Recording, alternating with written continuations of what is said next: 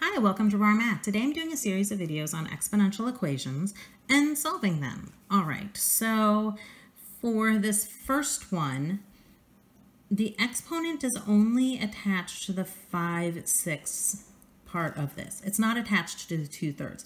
So multiplying this to get 10 over 18 or 5 over 9 is not appropriate. What is appropriate is flipping and multiplying. Multiplying both sides by 3 over 2 times 3 over 2. You can make this a fraction if it helps. So that I have 7,500 is equal to 5/6 to the 3 minus 8q.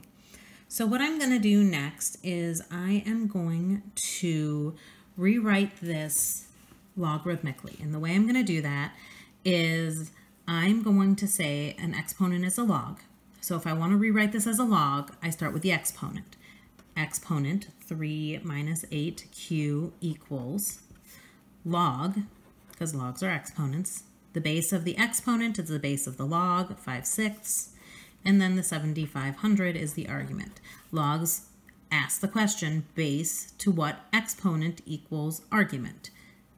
Base to what exponent equals argument. Okay. Now, not many people have a button on their calculator for change of base like this. For the 5/6 base log, you have two log buttons. One is natural log, and one is log base 10. And this is neither natural log nor base 10. So what we have to do is rewrite this as log of 7,500 divided by log of 5/6. So the change of base says the log of the argument over the log of the base, allows you to change it to anything you want. I'll do the next problem a little bit differently and you'll see why this works out. So 3 minus 8q is going to equal a negative 48.9391.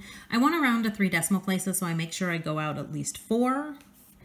I'm going to subtract 3 from both sides so that negative 8q is equal to negative 51.9391. If you're like me, and I'm sitting here using my calculator and I get to here and then I subtract 3 and I'm like 48/3 is 51. Sometimes I don't throw that minus 3 in the calculator, but then when I hit divide to negative 8, I am not dividing 8 into the right number.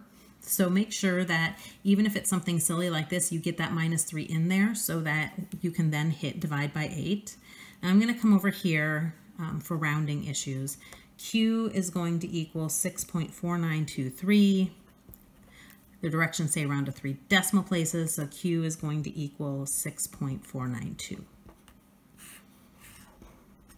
All right, I promised you another approach for this problem. I am again going to start by dividing by 5. But I'm also going to rewrite it in the other order, so I'm going to say 3 to the 7n minus 3 is equal to 113.4. Now, if you've seen my other videos, I usually leave this as a fraction.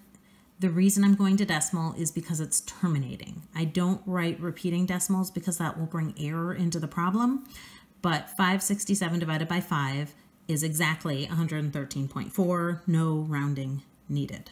Okay, what I'm going to do next is I'm going to take the log of both sides. I'm going to say log of 3 to the 7n minus 3 equals log of 113.4. But logs are exponents, and there's this great rule that says if the argument has an exponent, the exponent can come out front as a multiplier. Now, because it's a binomial, put it in parentheses. 7n minus 3 times log of 3 equals log of 113.4, and then we'll divide by log of 3. If we had done the approach over here where we had written it as log base 3 of 113.4, we would have ended up with log of argument over log of base. You can see right here why that works. We take the log of both sides and then we can divide, leaving us very much in line with where we were here. So the two approaches, one does not necessarily take more or less work than the other. It's just the approach that you prefer to take. I'm at the same point and I'm at the same division problem that I'm going to have to throw into my calculator. All right, so 7n minus 3 is going to equal 4.30627. Again, I'm rounding to 3 decimal places, but I'm going to go out further. I'm going to add 3 to both sides so that 7n is equal to 7.30627. Divide by 7. I'm going to get that n is equal to 1.0437. So n is equal to 1.044 because that 7 rounds the 3 up to a 4. And I have my final answer. All right, I hope you've enjoyed this video. Please subscribe to my YouTube channel, like my Facebook page, and I'll see you on the next video. Thanks!